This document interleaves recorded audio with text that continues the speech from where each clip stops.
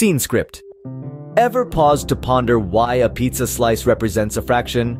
Or why your favorite candy bar's wrapper could showcase a decimal? Or perhaps, why that sale sign in the window of your go-to store displays a percentage? It all comes down to the magical world of mathematics, where decimals, fractions, and percentages reign supreme. Today, we'll delve into the heart of these three concepts, unraveling their mysteries one by one.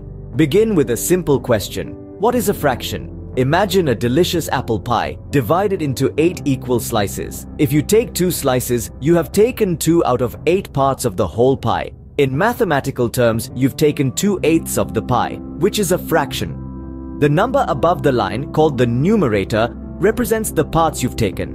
The number below the line, known as the denominator, indicates the total number of equal parts. Now, let's venture into the realm of decimals. Picture a ruler. You want to measure something that's not quite 1 inch, but longer than half an inch. The space between those inch marks gets divided into tenths, and that's where decimals come in.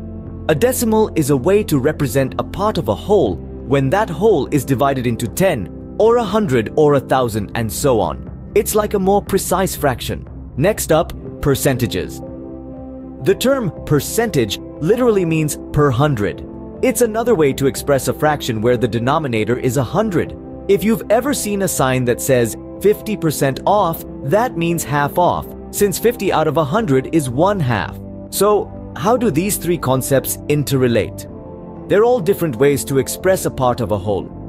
A fraction can be converted to a decimal by dividing the numerator by the denominator. A decimal can be turned into a percentage by multiplying it by 100, and a percentage can be converted back into a fraction by putting it over 100. In summary, fractions, decimals, and percentages are all around us, playing a vital role in our daily lives. They are different ways to express parts of a whole. Fractions are based on equal parts of a whole. Decimals give a more precise representation of a part of a whole, especially when that whole is divided into tenths, hundreds, or thousands. Percentages, on the other hand, are fractions of 100. Understanding these concepts can help you see the world in a whole new light, from measuring lengths to understanding sale prices to dividing pizza slices. So, the next time you come across these numbers, don't shy away. Embrace them, for they make the world a much more interesting place.